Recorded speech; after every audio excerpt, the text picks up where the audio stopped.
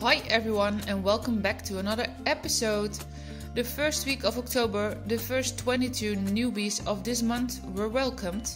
This week, quite a few guinea pigs went on a date, including some castrated boars and some friendly sows.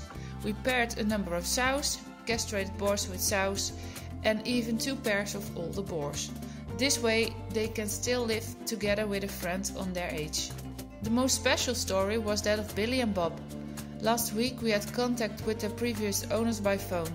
They wanted to know what to do because after several treatments their vet had concluded that they had intestinal problems. As a result, they couldn't get rid of the stools properly. They were advised to euthanize them as nothing else could be done.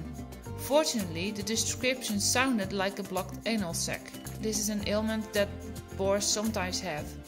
And fortunately, this can also be easily treated by feeding them a fiber-rich food and, if necessary, squeezing out the lump of accumulated feces. The latter had already been done, but was experienced as too much work, and this is quite a smelly job. And that's why they came to us. We regularly have boars with a blocked anal sac, but we never have seen it as extreme as with Billy. It was a miracle that he was still alive with such a big lump. Luckily, the whole thing came off without much effort, but unfortunately, Billy is very thin and his teeth are not good. We will give him and Bob extra care and we hope that they will get better in time. Fortunately, the other newbies are healthy. Taro, for example, he is about 1.5 years old and in good health.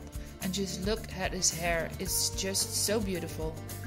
Taro will soon be castrated, so he can live with 1 or more ladies. The boys Cotton and Muffin, 3 years of age, were brought because of lack of time. They are quite huge and they are very cute together. They first received a haircut and they were groomed to remove some tangles from the hair, after which they were provided with accommodation in our shelter. We hope that they will find a fantastic owner soon.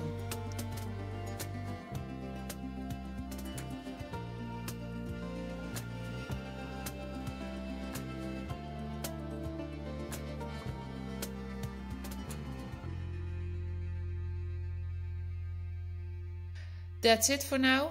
Thanks for watching. See you next time. Bye.